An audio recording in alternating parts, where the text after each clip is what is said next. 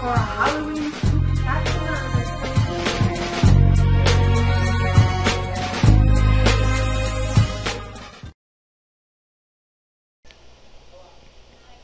Hi everyone. Today I want to show you about a little known tool that comes right with your Windows Vista program if you have Windows Vista.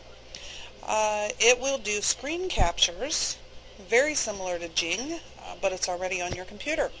So what you need to do is go down to your menu button, click on all programs, scroll to accessories, and go to Snipping Tool.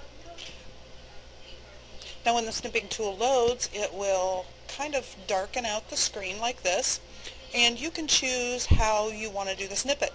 So when you click on the down arrow, you could do a freeform snip, and this will allow you to draw your own line, nice and straight, around what it is that you want to snip, and there it is. You can also do a rectangle snippet, which you just hold your mouse button down and drag and drop.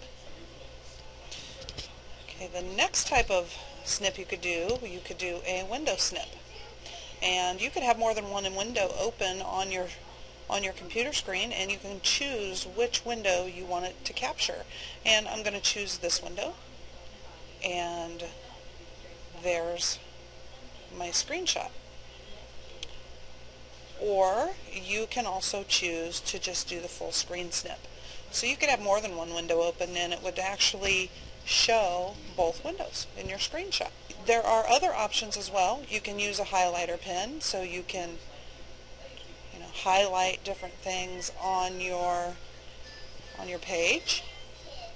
You can use an eraser and erase what you've written. You can also use a pen, and it gives you options of red ink, blue, black, or you can even customize your color. There's lots of different colors available here.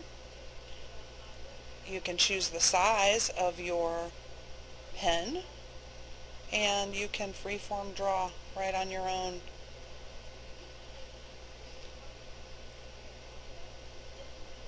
Right on your page, and it will show it.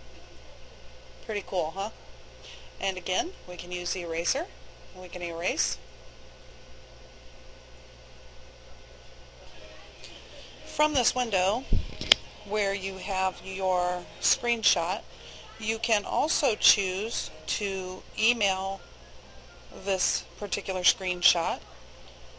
You can also just copy it, so you can paste it somewhere else.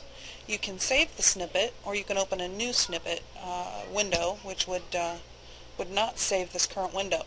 So make sure that you save your snippets if you'd like.